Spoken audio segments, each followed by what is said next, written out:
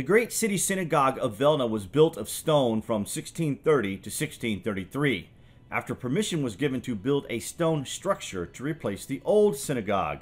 In 1635, the synagogue was pelted with stones by rioters. The interior was destroyed, and all it contained was looted. The main prayer hall was square and could hold 300 people. It had a three-tiered bema in the center, composed of 12 pillars, and it was surrounded by 4 pillars in Tuscan style supporting the dome. The two-tiered Holy Ark on the eastern wall was a splendid structure with gilded wood carvings representing plants, animals, and Jewish symbols, with a double-headed eagle on top. On both sides of the Holy Ark there were 2-story structures, serving as the women's section, connected to the prayer hall by little windows.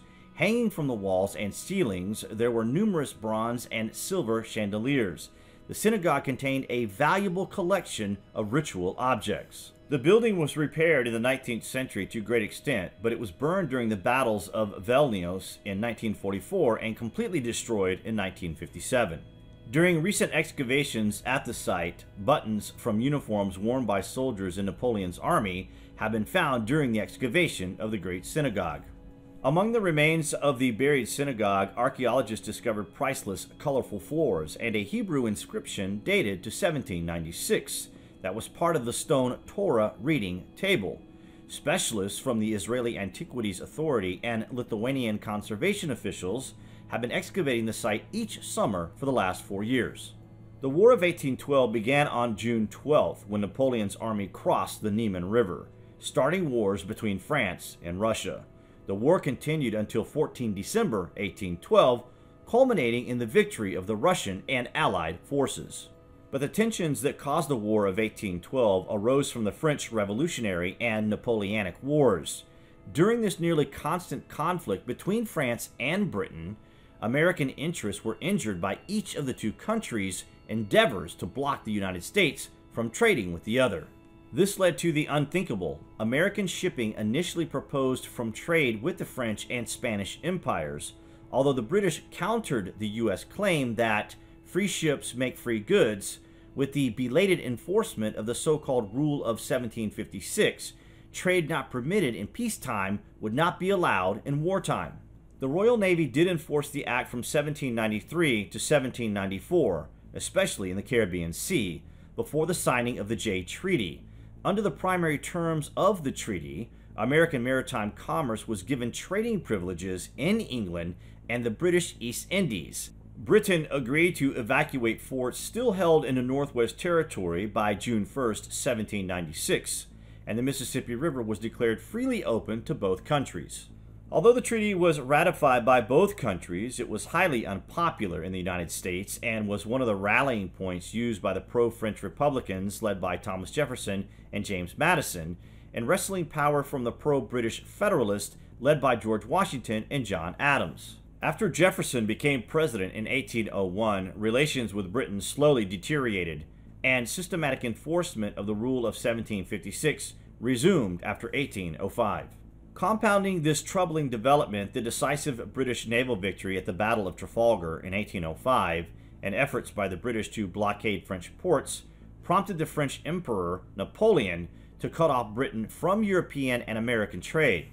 The Berlin Trade Decree of 1806 then established Napoleon's continental system, which impinged on U.S. neutral rights by designating ships that visited British ports as enemy vessels. The British responded with orders in council in 1807 that required neutral ships to obtain licenses at English ports before trading with France or French colonies. In turn, France announced the Milan Decree, which strengthened the Berlin Decree by authorizing the capture of any neutral vessel that had submitted to search by the British. Consequently, American ships that obeyed Britain faced capture by the French in European ports, and if they complied with Napoleon's continental system, they could fall prey to the Royal Navy. The Royal Navy's use of impressments to keep its ships fully crewed also provoked Americans.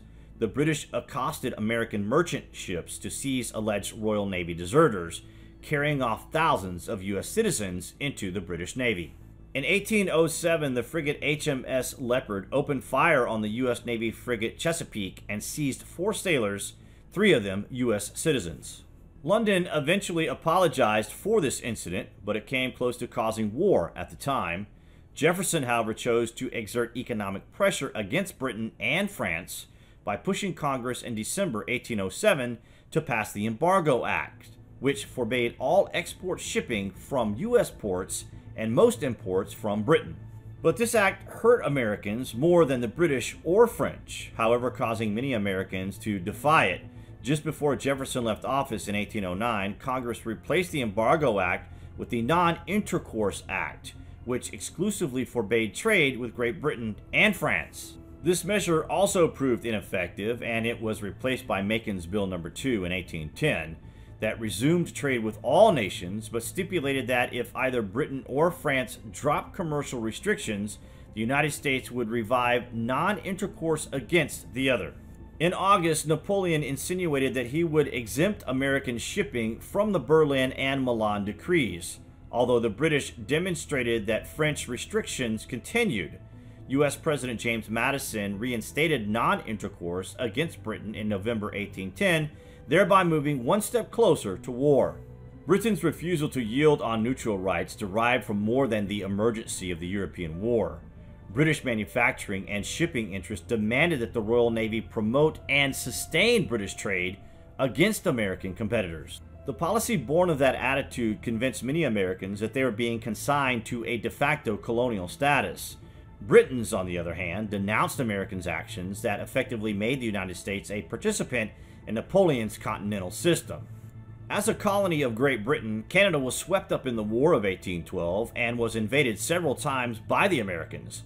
The war was fought in Upper Canada, Lower Canada, on the Great Lakes and the Atlantic, and in the United States. The Peace Treaty of Ghent of 1814, which ended the war, largely returned the status quo.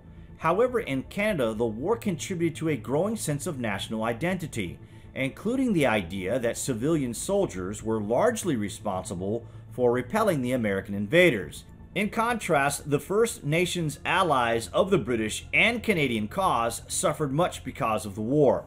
Under increasing pressure, Madison summoned the U.S. Congress into session in November 1811. Pro-war Western and Southern Republicans, known as Warhawks at this time, assumed a vocal role, especially after Kentucky Warhawk Henry Clay was elected Speaker of the House of Representatives.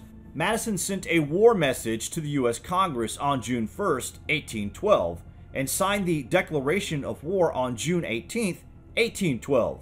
The vote seriously divided the House 79 to 49, and was gravely close in the Senate 19 to 13. Because seafaring New Englanders opposed the war, while Westerners and Southerners supported it, Federalists accused war advocates of expansionism under the ruse of protecting American maritime rights. Expansionism, however, was not much of a motive, as was the desire to defend American honor. The United States attacked Canada because it was British, but no widespread aspirations existed to incorporate the region. The prospect of taking East and West Florida from Spain encouraged Southern support for the war, but Southerners, like Westerners, were sensitive about the United States' reputation in the world. Furthermore, British commercial restrictions hurt American farmers by borrowing their produce from Europe.